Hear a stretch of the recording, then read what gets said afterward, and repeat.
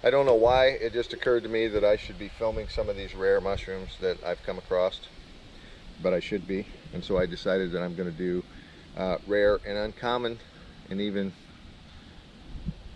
the oddly beautiful, or at least in my opinion, the oddly beautiful mushrooms of Michigan. Don't know what the title's going to be yet, but this is the beginning of it.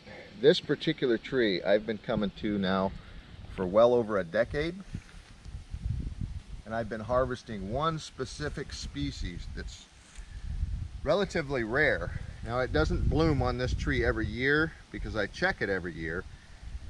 It does skip years, but there are also times that I've harvested this particular mushroom off this tree on multiple occasions in a single season. Last year it was on the other side of the tree. A few years before it was almost too high for me to reach. This is a very large black oak. Now, there are other places that I found this mushroom, but I usually only find 1 or 2 specimens a year, and I have seen it on smaller scrub oak in the northern part of Michigan. But where Dawn and I now are in southern Michigan, this big black oak is where I continue to harvest this mushroom. It's one of my favorites to fry, and I wish I could find more of it. We have had a drought, and I noticed the mushroom sprouting 3 weeks ago. So this mushroom has been here for 3 weeks, and we just now got a bunch of rain, and it hasn't gotten any bigger. So I decided it is time for me to harvest this. This is Fistulina hepatica. It's uncommon. In normal circumstances, this is blood red and will get very large and kidney shaped. The underneath of this will be a whitish pink. When you cut it in half, it'll be streaked like steak. It has several common names: beefsteak, polypore, ox tongue. I've heard it called beef tongue. Fistulina hepatica. It's a very, very portobello tasting mushroom. I just love it. It's one of my favorites. It's on Dawn's lower end of the list, but it's definitely one of my favorites. Sometimes when you cut it, you can really smell it, but you can see this steak-like color where there's a streak here. Well, these streaks will be diagonal in here, and it'll look like you just cut into a steak. They're a very wet mushroom. They can get relatively large in good years, but because of the drought, and because I've seen this wither away on me on years that I've watched it grow and experimented with it, I don't trust that it's going to get any bigger. So I'm harvesting it for the skillet, a rare and very beautiful mushroom. Normally it is as red as these edges right here on top, but it feels like a tongue on the bottom, and it's velvety on top as well. Pink to white pore surface, red to dark brown on top. Very easy mushroom to identify. Prefers oak, grows on hardwoods. Let's go see another rare mushroom.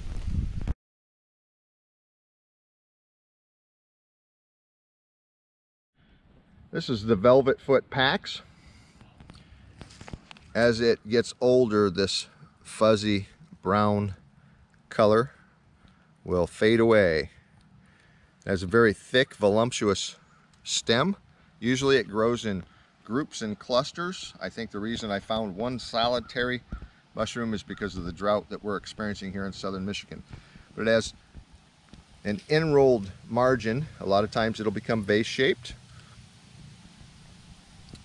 Some people would refer to it as oyster-like, but this particular mushroom is not an oyster. And this brown fuzz gives it its name, velvet foot pax. And as it ages, this furriness will disappear. Decurrent crowded gills, and it can have an oyster-like top. Sometimes it can be off-center, offset when they grow in clusters and clumps. Usually on buried or dead wood. The velvet foot pax. This one I'm going to call uncommon, not necessarily rare. Let's go see another.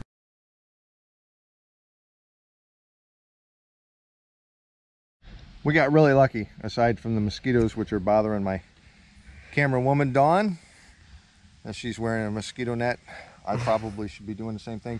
The reason we got really lucky is because I found a very rare mushroom that I only get to see like once every 3 or 4 years.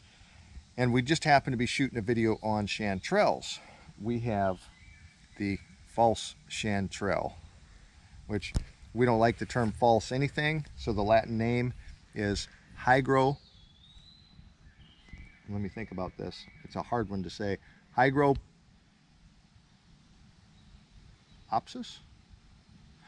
Hygropropsis. That's it. Hygropropsis aurantiaca. Hygropropsis aurantiaca. Say that with me.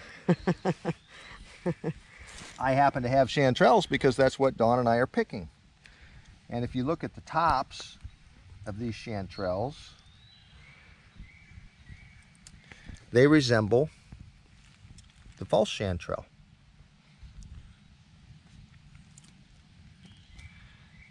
Now the distinguishing difference, this has kind of a velvety top. It's not sticky like Hygrosope, but this is Hygropropsis.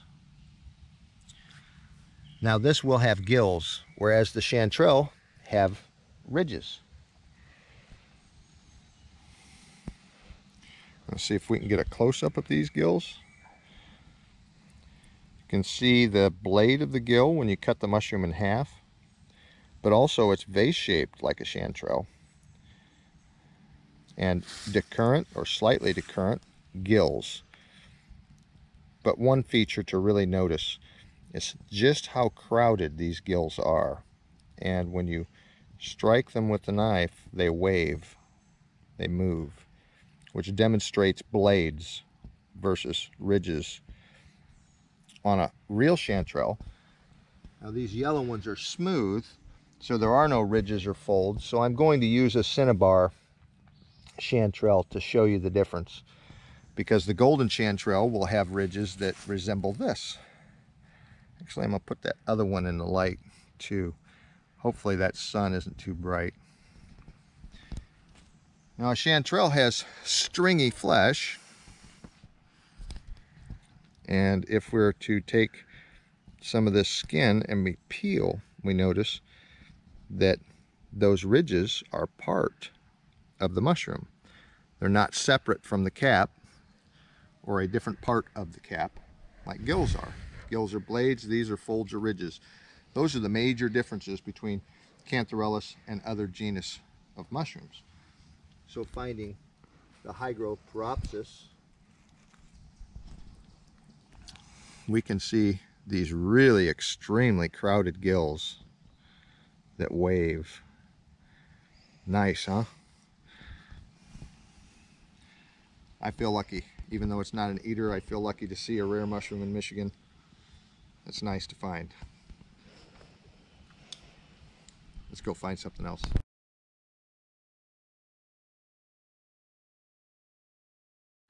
This video is for educational purposes only. We're not harvesting this mushroom.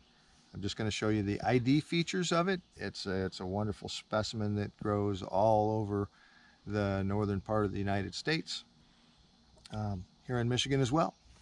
This is out west, it's called the Laughing Gem. Here in Michigan we call this Gymnopolis luteus. Grows on dead wood. It has a yellow cap, orangish sometimes. It can be a little more orange than that is what I'm saying. As it ages, it'll of course deteriorate and start to turn darker. The spore print is a rusty brown. You can see spores right here on this ring zone, which is near the top of the cap. This is a identification feature. Yellow stem, yellow gills, yellow flesh, yellow cap with a rusty orange ring zone near the apex. If you were to drop a drop of KOH on this, it would turn red. That is another distinguishing feature. This mushroom is active. However, I'm told it's not that super active that a lot of people are hoping to use and research.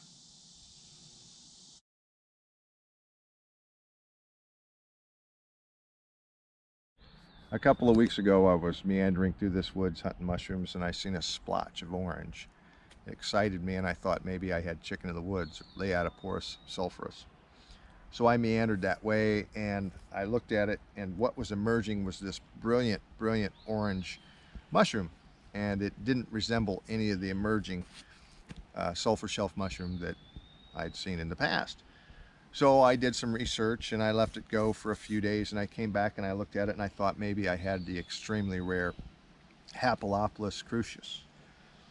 But I didn't have my KOH with me to test it, and so I returned a couple of days later, and it did not stain red like Hapalopolis crucius would. It turned red immediately, which excited me, and then it turned black. So that changes that. But the only other mushroom that I can think of that's in Michigan that could be this is Inonotus querxi. I'm not sure I said that right, so I'll have Dawn put that Latin name on the screen right there where I probably butchered the word. But this is an Inonotus. It's a really rare mushroom. I've never seen it before. I've never seen the Hapalopolis crucius either. So either way, I was excited. And it is interesting, as orange as this is, how someone could spot it across the woods and assume that they have found a Leiatoporus sulphurus or a chicken of the woods. And lo and behold, it's a polypore mushroom, but it's certainly not chicken of the woods. And a rare mushroom nonetheless, and certainly belongs in this video. I thought it was astounding.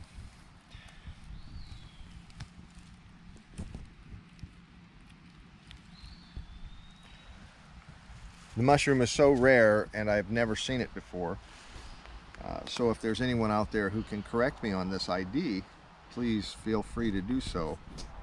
I'm pretty certain that's the only other thing it can be, being that this is certainly an oak log. And those two species, those two rare species, Hapalopolis crucius and Inonotus, both grow on oak. Let's go see some other rare mushrooms in Michigan.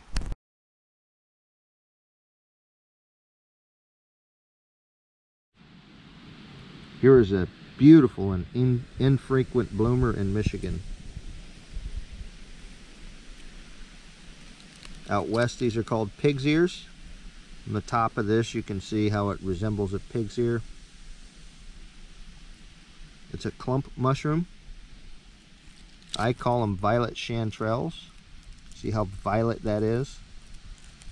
You can see the spores being deposited right here. If you were to cut this mushroom in half, when it's fresh, you'd see this really beautiful violet hue with white specks in it. As this mushroom gets older, it'll turn a cream to white, the flesh will. These can get quite large in clumps, and the tops of this can fan out. The violet chanterelle is an edible mushroom. It's not a chanterelle, it's a gomphus. It's a delicious, almost purple mushroom that is pretty rare in Michigan, or at least infrequent. Let's go see some others.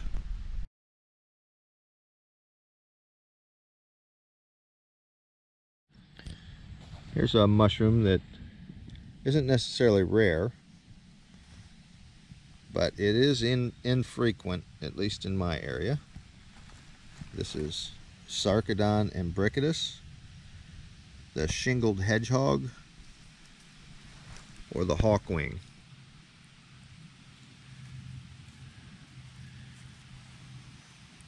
It doesn't have gills or pores, but it has spines. Usually if you do a taste and spit test on this, it's pretty bitter. Some people do eat them when they do a taste test and it isn't bitter. They take them home and fry them up. I talked to some people in Colorado that said that they've never had a bitter one out there. I've also seen people in Ontario have eaten these. It's infrequent in my area. I think it's a beautiful mushroom. It's usually got a cream to grayish fertile surface, the spines, and sometimes this can take on a maroonish or red-brown hue, but the cracked top looks like shingles layered over itself, which makes it stand out. The hawkwing. Let's go see another mushroom.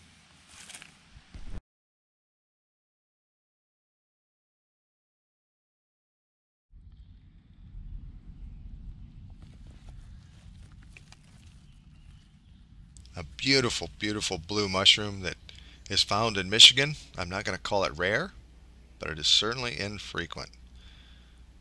I know I have only just recently found this mushroom. After years and years of stomping in the woods, I've never happened upon one. This is Lactarius indigo group. I personally think it's one of Michigan's most astounding mushrooms. Relatively easy to identify. If you slice the gills or break the stem, it will ooze not a lot, but a little bit of blue latex substance, and that'll stain on the gills kind of a blue-green. The top of the mushroom sometimes can look powdery white, and as blue as it is, it's amazing how difficult it is to actually spot. I wanted to leave you guys with this beautiful blue mushroom of Michigan for this video of part 1, and I look forward to getting part 2 of the rare and beautiful mushrooms of Michigan to you soon. Safe and happy foraging from David Michael and Dawn Marie.